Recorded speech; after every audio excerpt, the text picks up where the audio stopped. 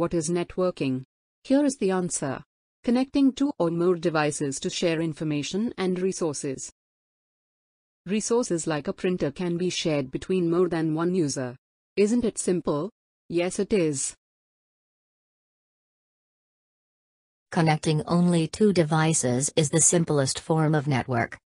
But what if we need to connect more than two devices? We would need a central device. More likely a switch. Before that, let's check out the types of devices used in network. Number 1. End devices. End devices are either the source or destination of data transmitted over the network. In order to distinguish one end device from another, each end device on a network is identified by an address, which is called an IP address. The network devices that the people directly interact with are called end devices.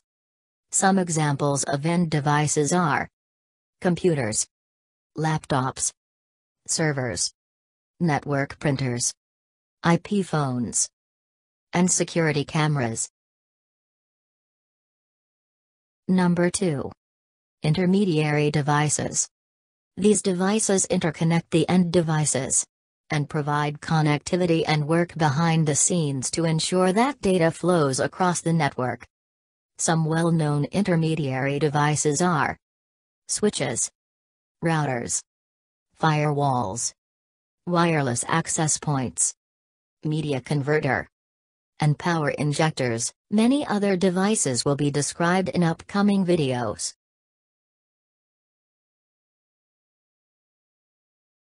Network media can be categorized in 3 forms. The first one is copper. The most commonly used media for data communications is copper wires, which may be coaxial or twisted pair. Data is transmitted on copper cables as electrical pulses. These cables can be used to connect end-user devices as well as intermediate devices, such as routers and switches. Second is fiber optic cable.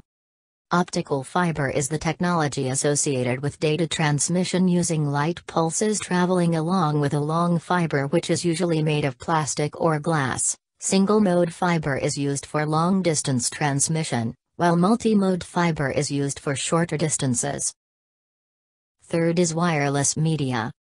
Wireless media carry electromagnetic signals that represent the binary digits of data communications using radio or microwave frequencies. As a networking medium, wireless is not restricted to conductors or pathways, as are copper and fiber media. Local area network. A local area network or LAN network is a collection of devices connected together in one physical location, such as a building, office, or home. The purpose of LAN is to access to shared resources such as printers, network-enabled scanners, file servers, mail servers, and network-attached storage. The computers in a LAN connect to each other via Ethernet cables or Wi-Fi. LAN network over Wi-Fi is known as wireless LAN or WLAN. Wide area network. A computer network in which the computers connected may be far apart, generally having a radius of more than 1 kilometer. You can also say that the WAN network is a collection of local area networks or other networks that communicate with one another. WANs can be connected together using the internet, leased lines or satellite links. WANs can facilitate communication and sharing of information and much more between devices from around the world.